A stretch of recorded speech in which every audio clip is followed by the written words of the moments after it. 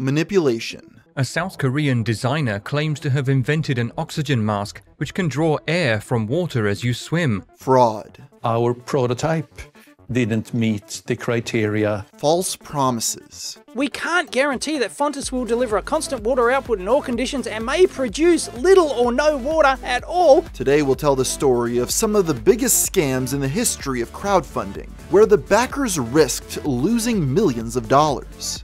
And to this day, many wonder how so many people fell for such blatant scams.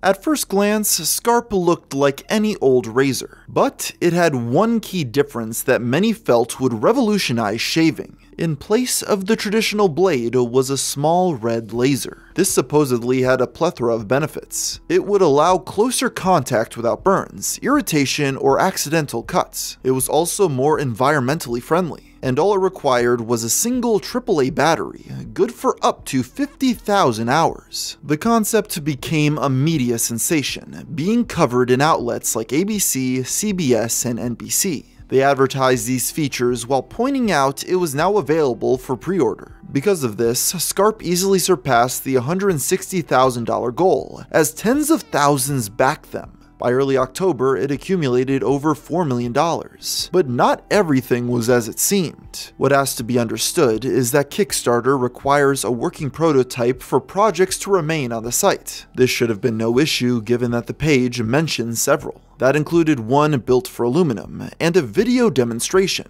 Yet on October 12th, the entire campaign was shut down. The decision was explained in an email sent to all 20,000 people who donated. We've concluded it is in violation of our rule requiring working prototypes of physical products that are offered as rewards. Accordingly, all funding has been stopped and backers will not be charged for their pledges. It turns out the campaign was extremely misleading and fell apart under scrutiny. In fact, this was noted on Reddit by a user who outlined these issues a week prior. They first examined photos of the aluminum prototype. Its supposed laser resembled a red LED and bore little resemblance to the one seen on the video. The vid itself was no better. It once again lacked the laser with a thin gray wire instead. It cuts just 3 hairs over the course of 45 seconds. The author then questions Skarp's previous response to these criticisms. They wrote, "Once we're in production, we'll have alphas and betas, which we'll keep all our backers updated on. But the fibers are created at once in mass, so there's no point in extra expenses and time to run a prototype batch." The author argues, this means they don't even have a single working prototype. They're either hoping it will magically improve with mass production, or they're knowingly scamming millions of dollars out of people. I'd bet on the latter. Skarp responded by uploading a second video of the razor in action, but it's kept far away from the camera, so there's no way of verifying what was actually being used. In the end, none of their evidence was enough to remain on Kickstarter. Their CIO later claimed the removal was due to pressure from special interests lobbying. He refused to elaborate on the who or why. In spite of all this, Skarp remained steadfast in their campaign. Within hours, the startup made an identical page on Indiegogo. It was done with the explicit permission from the site, who were, quote, excited and extremely helpful. This campaign had flexible funding, meaning they'd keep the money even if the target wasn't reached. While one might expect the project to flop given these developments, it didn't. In fact, Skarp received another $500,000. Though a fraction of the original $4 million, that was still over double their goal. Much of it came from people who kept faith in their vision. One backer was quoted in The Verge stating, "I'm trusting you, but you lost the Kickstarter for a very good reason. Get one working prototype that delivers, just one, that delivers the quick and easy shave you promised." In spite of all this, Skarp remained steadfast in their campaign. Unfortunately, their hopes were dashed as the release date of March 2016 came and went. The comments were quickly filled with backers infuriated by the lack of communication. Many pointed out the engineers began making extravagant purchases that included new cars, watches, and vacations, which they documented on social media. Interestingly, though there hadn't been updates in months, these criticisms were swiftly deleted. That July, CNET reached out to co-founders Morgan and Paul. Morgan assured them that the engineering was largely done, and that it would be out by the end of the year. However, he refused to promise regular updates. Then he stated they wouldn't be offering refunds. The only silver lining to this was the involvement of Will King. The founder of King of Shaves was signed on as their chief marketing officer and advisor. His role was to help find investors for mass production, but that was under the assumption it would reach that point. To this day, not a single working prototype of Skarp has ever been shipped. Behind the scenes, things quickly fell apart. In October of 2018, Paul left the company. He went on to file a lawsuit against Skarp Technology over a breach of contract. The case remains ongoing as of writing. In November of 2020, Skarp was dissolved by Morgan. In spite of this, he continued to post updates implying the razor was still being made. That only stopped in March of 2022. Perhaps it's no coincidence that a year later, the man filed for bankruptcy. Morgan had noticeably become more erratic over the years, and occasionally let on more than he should have. That included an exchange where he admitted nothing they made worked. He then blamed its failure on Kickstarter's shutdown, stating, "It could have been shipped by now and would have been much bigger." The former CEO then finally names the special interests lobbying against them as being just internet trolls. None of the backers on Indiegogo have received their reward or a refund. The comments make it clear that they've attempted to report this information to the site to no avail. Whether or not that will change, or the incident will be swept under the rug, remains to be seen. While this may seem outrageous enough on its own, this is only the tip of the iceberg on insane crowdfunding scams. We'll learn more about the others after a brief word from our sponsor.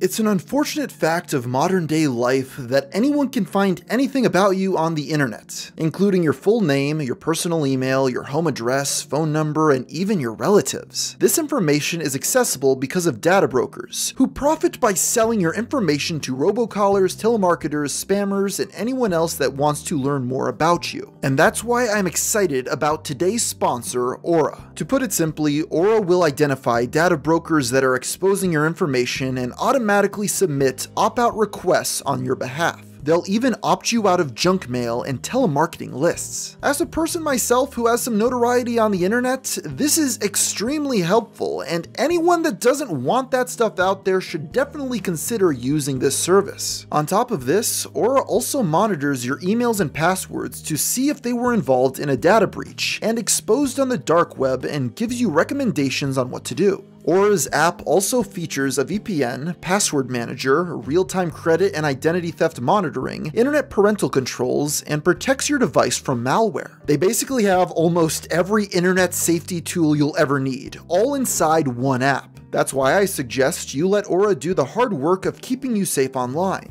If you sign up right now, Aura will give you a 2-week free trial with my link below. You'll be shocked at how much of your private information Aura finds exposed over these 2 weeks. So to try it out for yourself, go to aura.com/GFM to start your free trial. The link will also be provided down below, or you could scan the QR code available on the screen right now. Based out of the UK, Torking Group Limited had quite an esteemed reputation. They were known for their innovations in aerospace and defense technology, but most promising was the passion project of CEO Ivan Reedman.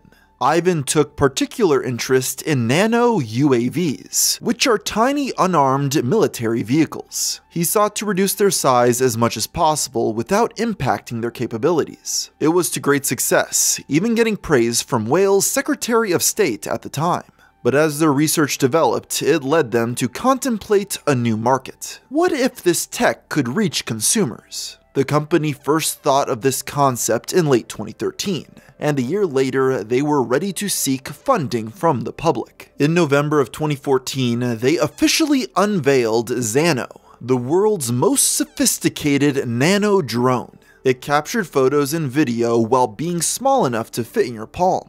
The remote control was a smartphone app to add further simplicity, but the true selling point was its autonomy. The drone was intelligent enough to pilot itself. It followed the user automatically, and could even take selfies. In spite of these ambitious features, it was set to ship out to backers as early as next June. They claimed this was possible because their supply chain was ready to go. The promotional video only affirmed this, showing the drone in action. The whole campaign seemed too good to be true, but with such credentials, there was no reason to doubt their claims. The project went on to become the most funded Kickstarter project in Europe. It shot past the original budget, earning 2.3 million euro. That was approximately $3.5 million at the time. This achieved all their stretch goals, unlocking even more features. The machine would now boast thermal imaging, wireless charging, and more. Following this, updates began to be posted every week. They gave insight on their stages of production and showed the assembly lines. As the release date crept closer, interest in the device only grew.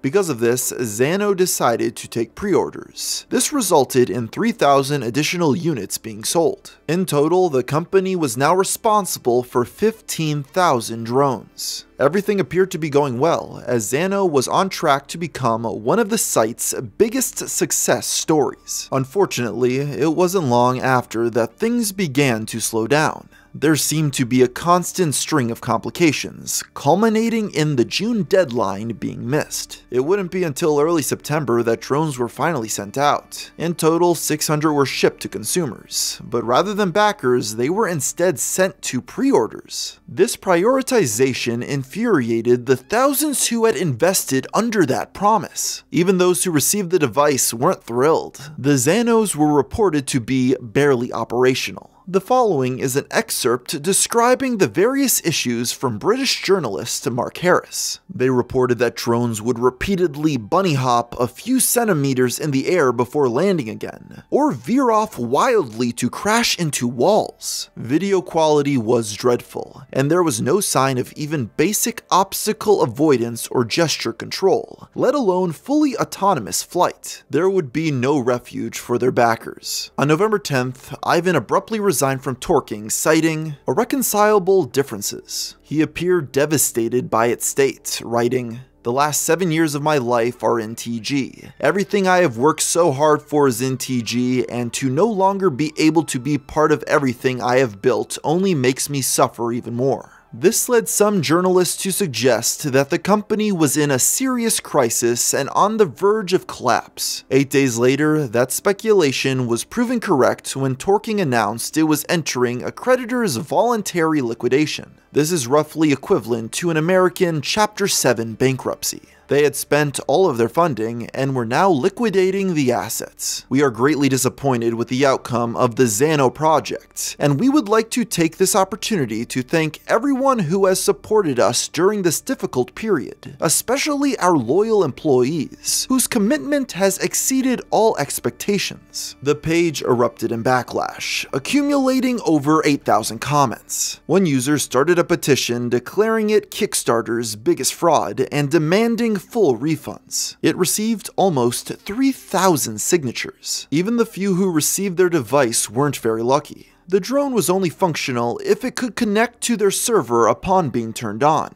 Those servers were shut down after the announcement, rendering the machine useless. This level of disaster over the span of a year seemed implausible. To many, the only rational explanation was a misuse of funds. In fact, the ordeal was suspicious enough that Kickstarter itself began to question it, but they were unable to contact Torking, whose creators disappeared from the internet. That December, Kickstarter hired journalist Mark Harris to investigate the startup. He was to research Zano's creators and pay special attention to where the money had gone. This was to determine if it had been a deliberate scam. The process took 5 weeks, as Mark mulled over documents and interviewed as many people as he could. In the end, he concluded it was not the result of foul play. The evidence instead pointed to the firm being incompetent. They were unequipped to mass-produce the drone, as the issues only continued to mount. Then the money ran out due to their poor financial awareness. But as Harris pointed out, none of them ended up rich on the backs of the crowd. However, there was still one key discrepancy: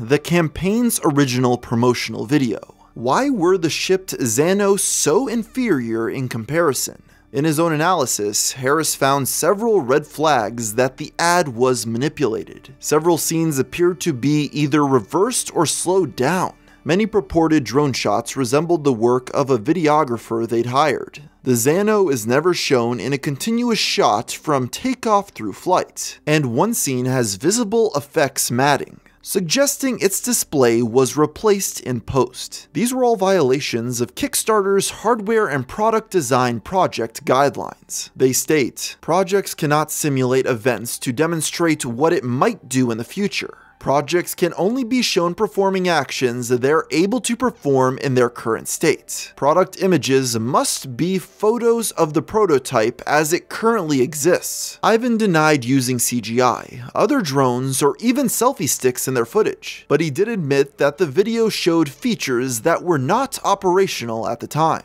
If this is the case, it stands to reason the campaign was still misleading and possibly even a scam.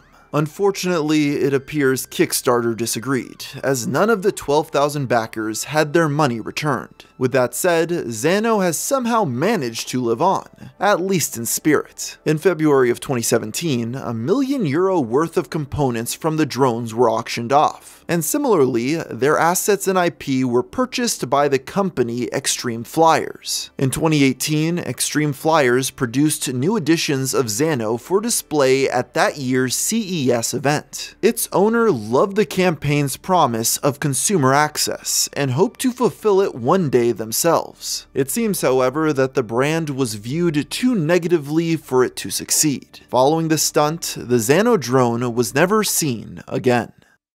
One of the most successful types of campaigns are those that promise to improve everyday life. That was the case with Fontus, which had launched on Indiegogo in 2016. Named after the Roman god of wells and springs, it claimed to be the world's first self-filling water bottle. The device purportedly turned moisture from the air into drinking water. That meant it was functional even in the desert. It also had a lower chamber to remineralize harvested water. Not only did this seem essential for travel, but they promised those who pledged at least $165 their very own. It proved a success, raising well over $300,000 for 1,400 backers. Yet, even from the start, there was cause for concern. The creators note they hadn't yet created a functional prototype, and its science seemed dubious. The description explains that air is first run through a filter into the chambers. Then, a series of smaller solar-powered coolers bring out and condense the moisture. This results in water, which drips into the main body. However, YouTuber EVblog uploaded a video investigating the process. So now we can actually do a calculation for 1 hour. Now they claim to be able to produce 1 litre of water in 150 minutes in a 90% humidity environment at 40 degrees Celsius, okay? Using basic thermodynamics as well as the company's own numbers, he found it was scientifically impossible. It was so egregious that he concluded they likely fabricated the data. In response, Fontus issued a statement to their supporters. The team admitted the graphics were fictitious and merely for illustrative purposes. They then said the science was incomplete as their true mechanisms were confidential. In the end, the team not only kept support but received help from the Austrian government, who offered to fund the second phase of development. But as the months went by and there seemed to be no progress, that patience waned. Every month, backers were given new excuses as to why there was no working prototypes. That included a post in September claiming they'd integrated graphene into the design.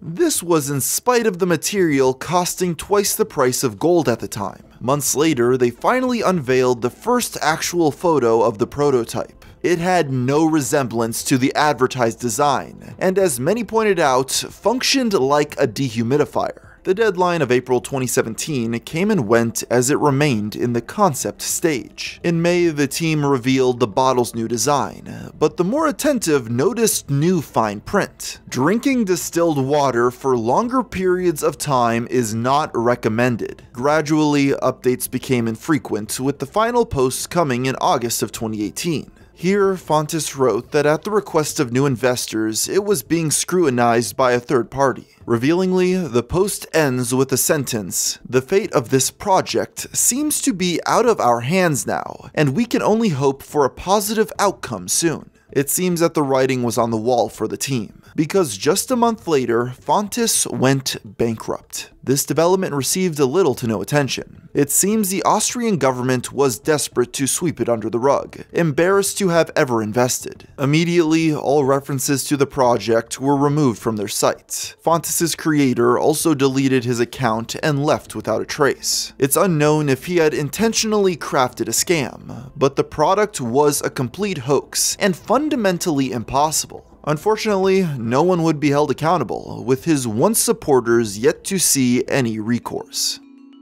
Named after the Greek god of the sea, Triton set out to change swimming forever. They designed artificial gills that allowed humans to breathe underwater. This was achieved with a respirator that gave the user oxygen by biting. It was even said to last upwards of 45 minutes. With such a promise, the $299 pre-order seemed like a steal. The cheapest options quickly sold out as the campaign exploded. Within weeks, the project amassed nearly $1 million, but not everyone was convinced. The fundraiser appeared out of nowhere and just seemed too good to be true. This was a concept that had eluded both the world's top scientists and military contractors. If such an advancement was made, Triton would have easily found investors themselves. This suspicion was felt within Gear Junkie, an outlet about outdoor gear. On March 25, 2016, the site published an article questioning Triton's legitimacy that included opinions by experts who agreed the product was impossible. Their issues lied in three major points. Firstly, it needed to produce 90 liters of water per minute to produce enough air to breathe.